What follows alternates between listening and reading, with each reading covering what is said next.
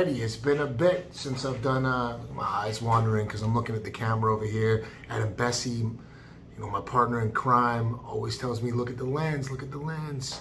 Anyways, I'm gonna look at the lens. So it's been a bit, but I'm excited to start putting out some content again. Today I want to talk, there's a blooper reel if I knew how to edit video.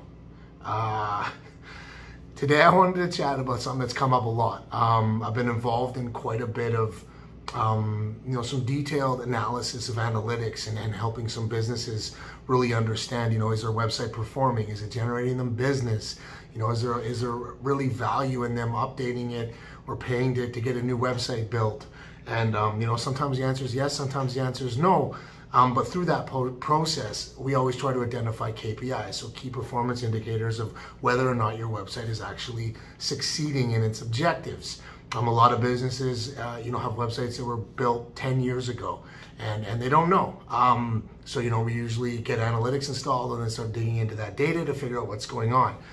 So KPIs and analytics and Google Analytics are, you know, they're pretty standard. Every web geek out there is going to say, well, you need to look at, or every digital marketing specialist, every SEO person, you know, great people, not just geeks, are going to say, well, your standard KPIs are going to be total sessions, you know, organic traffic sources and acquisition of users, how many people are finding you on Google, conversions, how many people are submitting that form on your website or purchasing something on your website and things like that. But there's some additional layers if you get a little bit more granular that you need to look into when you're looking at KPIs, because a lot of traditional brick and mortar type businesses might not, you know, might not have a store online, or you know, maybe understanding how many people found them from Google it's relevant, but not the only thing they should be looking at.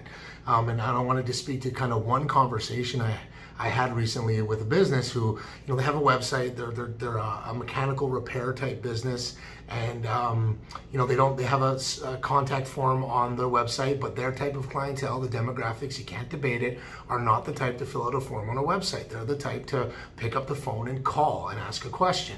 So we started drilling into that, and we started talking about off-site KPIs and numbers. Okay, well, how many calls do you think your business gets per month? And we kind of set that benchmark. Okay, there's 75 calls a month.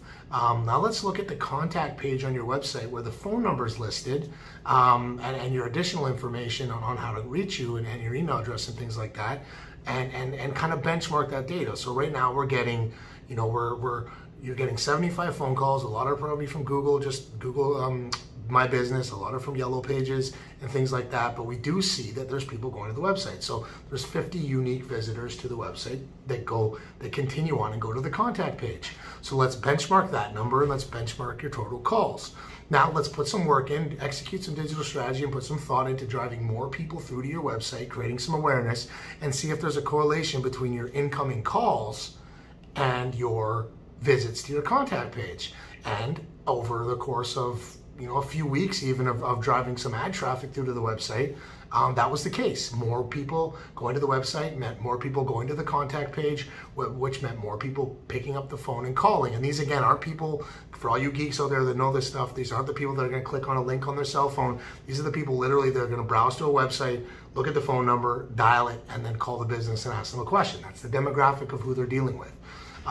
So we set up that KPI then. Okay, we know that going forward, the more people we get, qualified traffic we get to your website that then view your contact page, correlates to an increase in calls, which increases to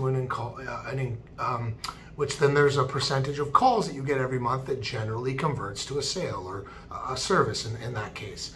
So looking at KPIs is, you know, you can take your standard KPIs, unique page visits, unique visitors, unique page visits, sessions, time on page, you know, sources of traffic and things like that. But sometimes you need to get a little bit more granular with looking at your KPIs, because depending on the sector you're in and the target demographic and the customer base and how they interact with your business, your website might be supporting you and you don't even know it. And there's ways to increase business without having to go down the traditional digital route of saying, well, we need to get more conversions to a contact form, because that just might not work for you.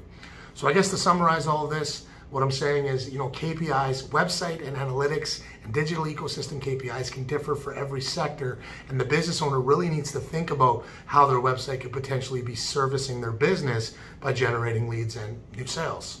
Boom!